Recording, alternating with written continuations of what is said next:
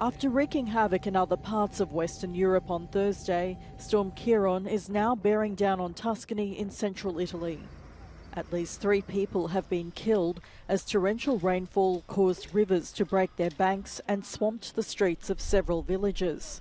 The regional governor has declared a state of emergency.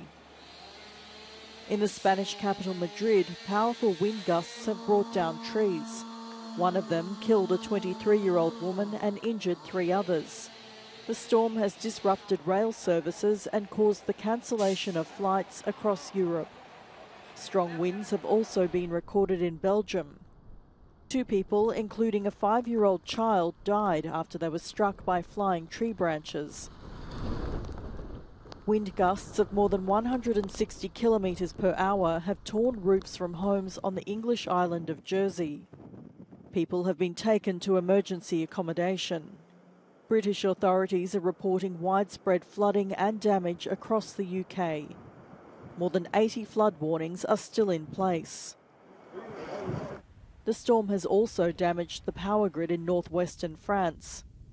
Work to restore electricity to more than 1 million homes is continuing. The severe weather in France has killed at least 2 people, including a truck driver.